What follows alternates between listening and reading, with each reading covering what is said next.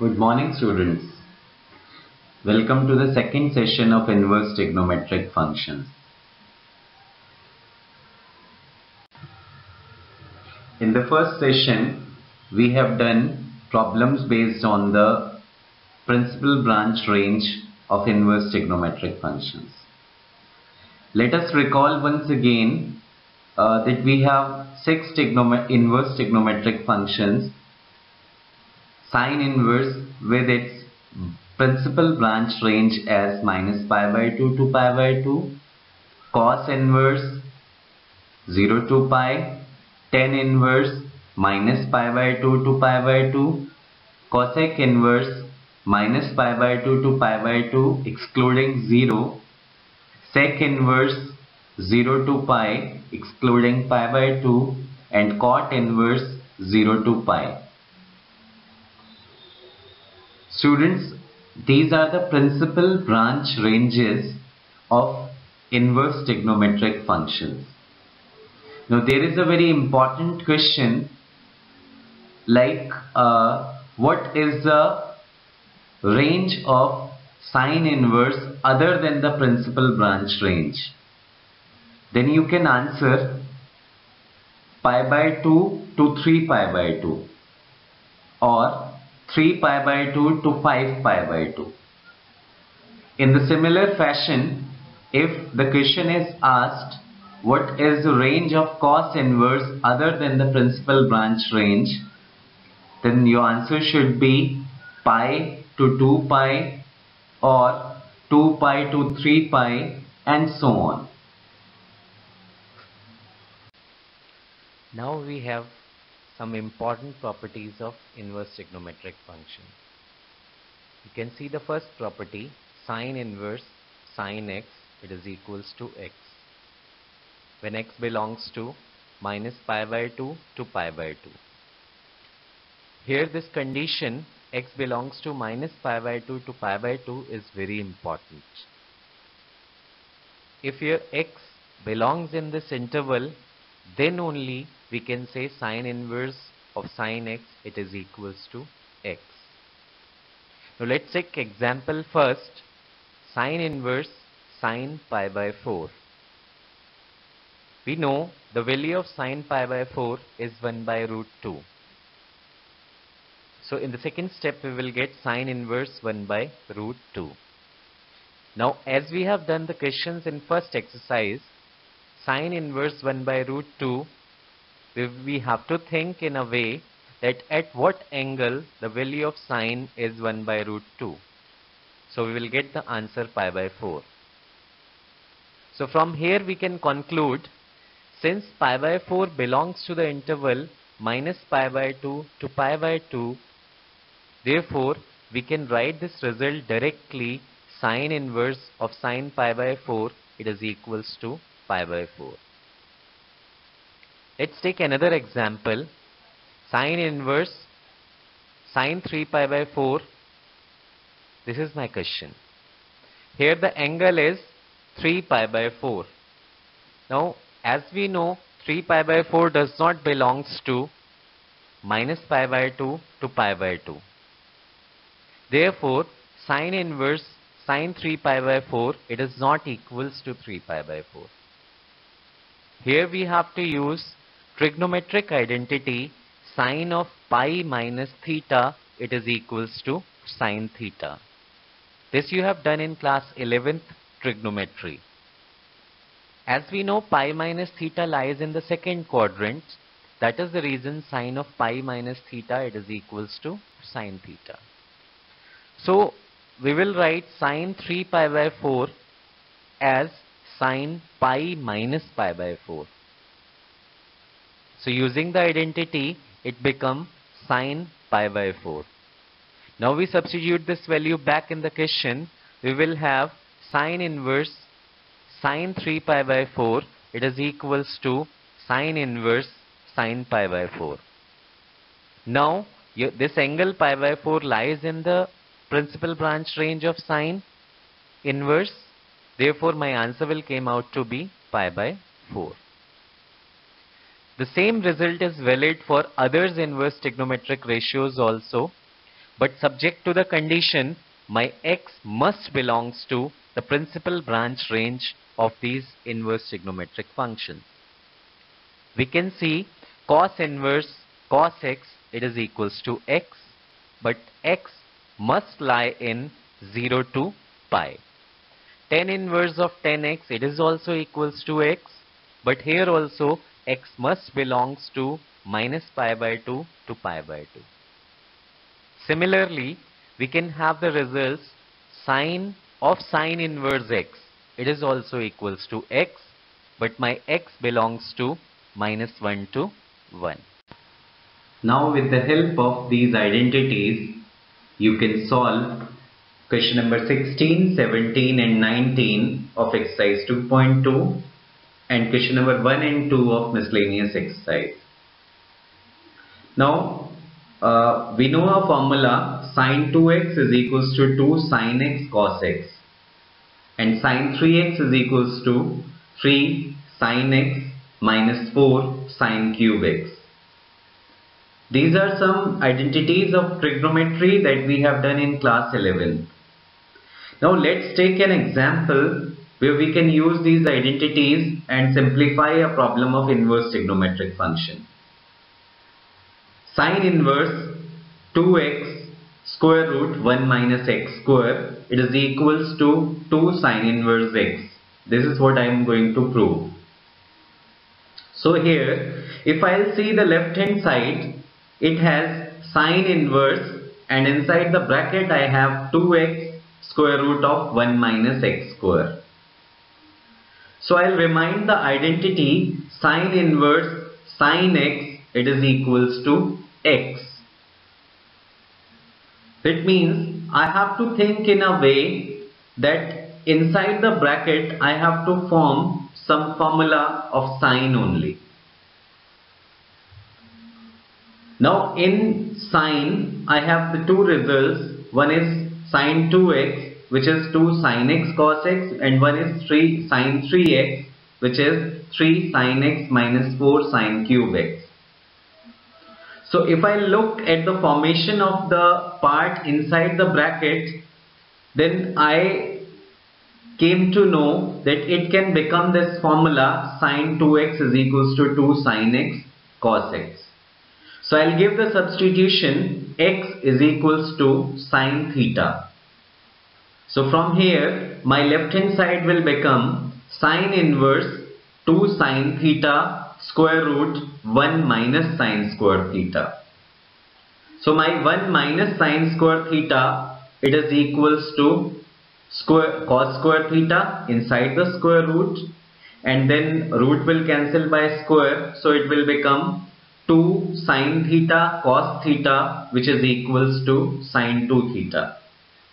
Now sine inverse sine 2 theta, it is equals to 2 theta, and then substituting the value of theta, which is equals to sine inverse x, I'll get 2 sine inverse x, which is the right hand side of the given question.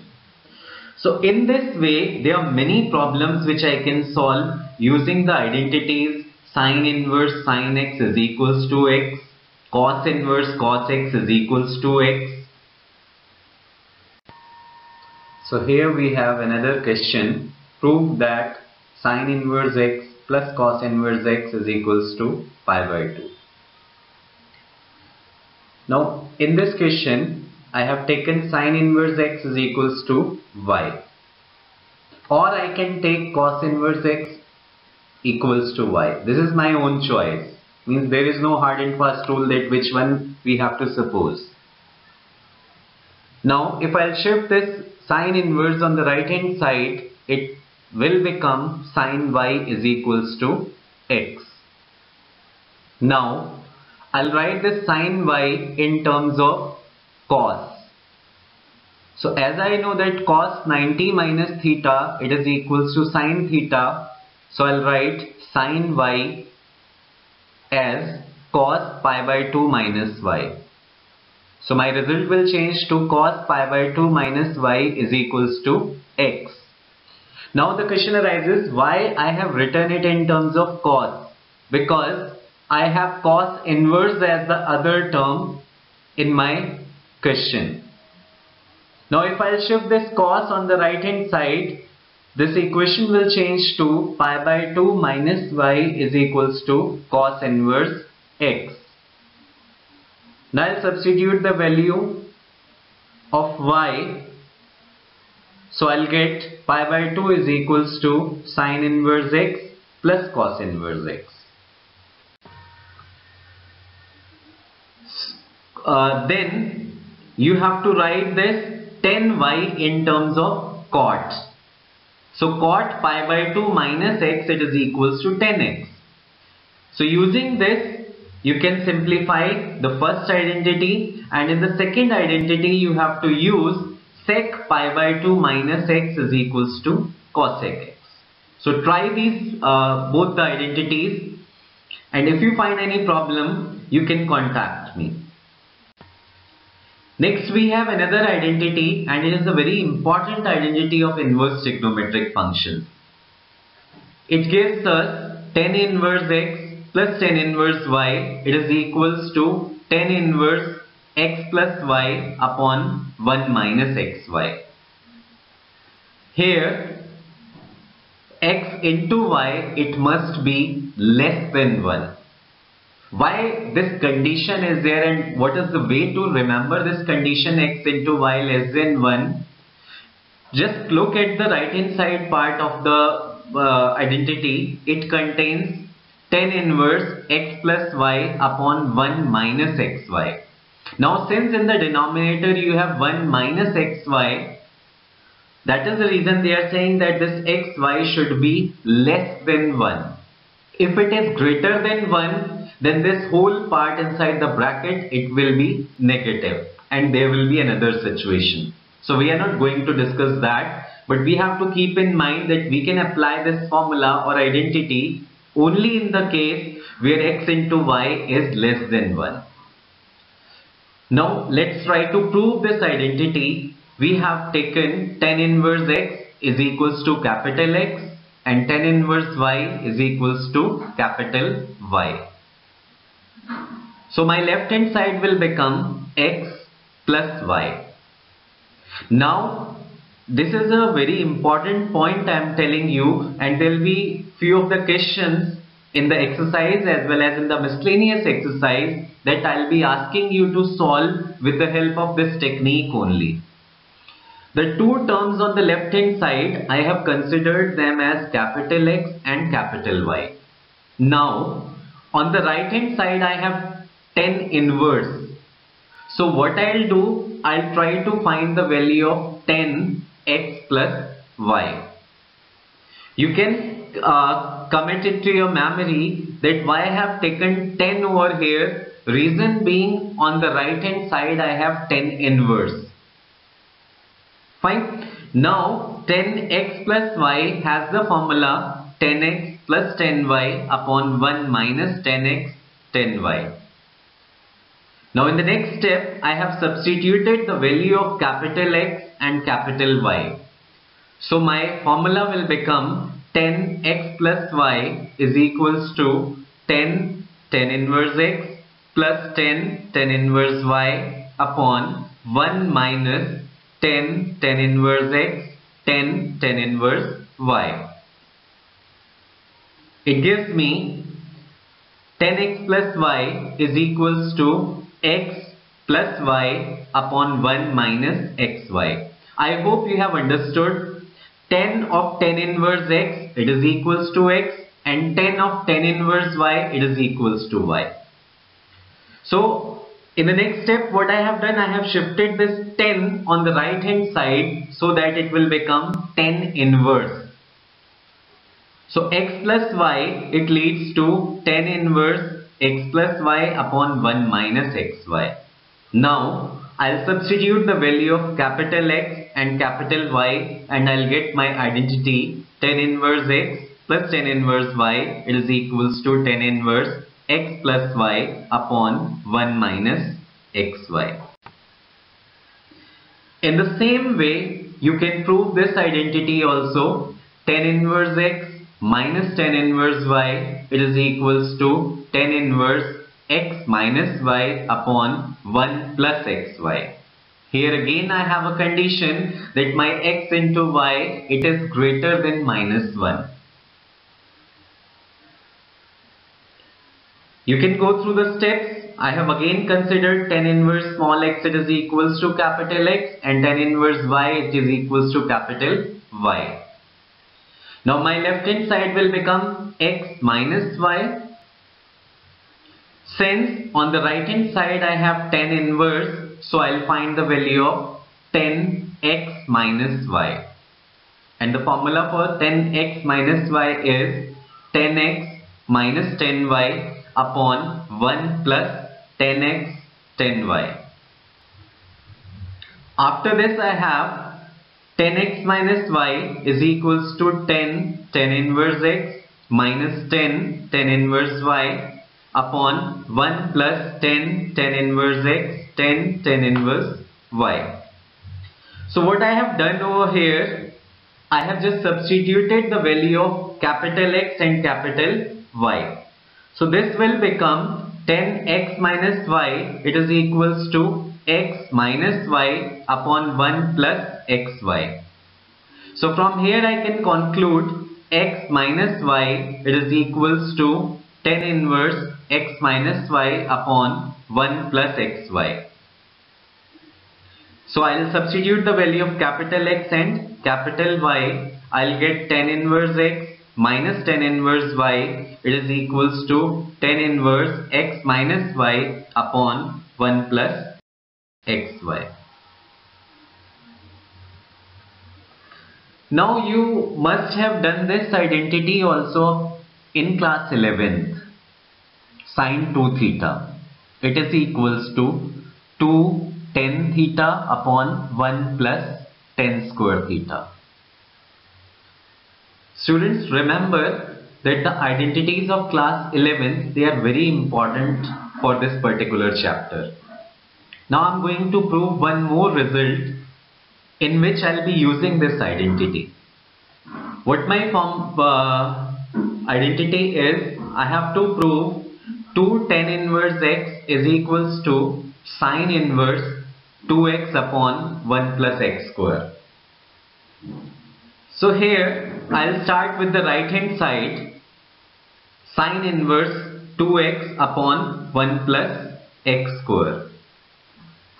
Since I see that on the right hand side I have sin inverse, so inside this I should have some formula of sine only, so that I can use the result sin inverse sin theta, it is equals to theta.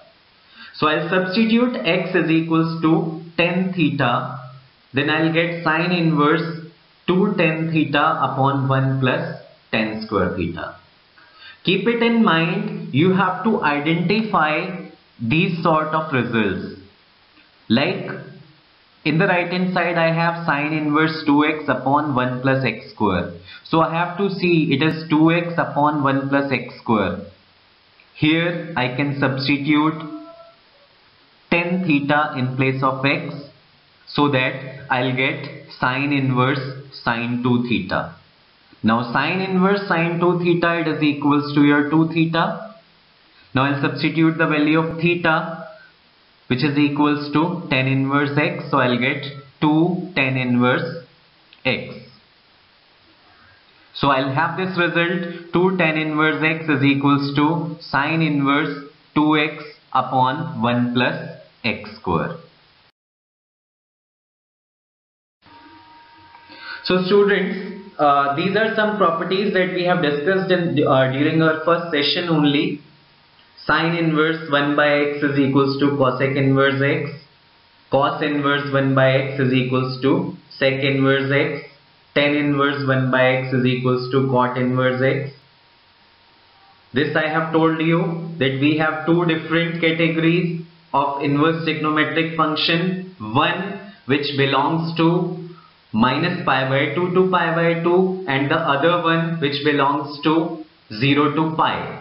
So sin inverse of minus x is minus sin inverse x, tan inverse of minus x is minus tan inverse x, Cosec inverse of minus x is equals to minus cosec inverse x, and cos inverse minus x is equals to pi minus cos inverse x. Sec inverse of minus x is pi minus sec inverse x. Cot inverse of minus x is pi minus cot inverse x. Now in the last box you can see three identities, one of which I have proved for you and the rest two you have to prove yourself. Sin inverse x plus cos inverse x is equals to pi by 2. Tan inverse x plus cot inverse x is equals to pi by 2. Cosec inverse x plus sec inverse x is equals to pi by 2. Remember, on the basis of this fourth box, we have a very important question which is asked many times in the exams.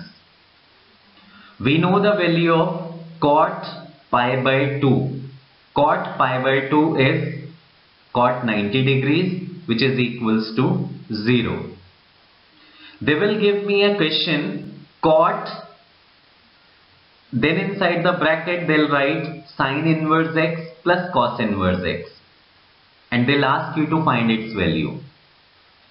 Try to listen to me once again. Cot, inside the bracket they'll write sin inverse x plus cot inverse x, and they'll ask you to find its value. So sin inverse x plus cos inverse x, it will become pi by 2, and cot pi by 2, it is equals to 0. So these types of questions are very important from the exam point of view. These are the results that we have proved. Tan inverse x plus tan inverse y is equals to tan inverse x plus y upon 1 minus xy. This condition I told you, xy must be less than 1. Then we have tan inverse x minus tan inverse y. It is equals to tan inverse x minus y upon 1 plus xy. Then we have proved 2 tan inverse x is equals to sin inverse 2x upon 1 plus x square. Then we have 2 tan inverse x is equals to cos inverse 1 minus x square upon 1 plus x square, and the last result is 2 tan inverse x is equals to tan inverse 2x upon 1 minus x square. So students, the result number 4 and 5 I have left for you. I'm just giving you the hint, and you can try to simplify it yourself. Just see the right hand side of part 4. It has cos inverse 1 minus x square upon 1 plus x square. So try to think over the result cos inverse cos theta. It will be theta. That means inside this bracket I have to make a formula of cos. Now for cos 2 theta I have a result cos 2 theta is equals to 1 minus tan square theta upon 1 plus tan square theta. So I hope you can understand now that in place of x I have to substitute tan theta.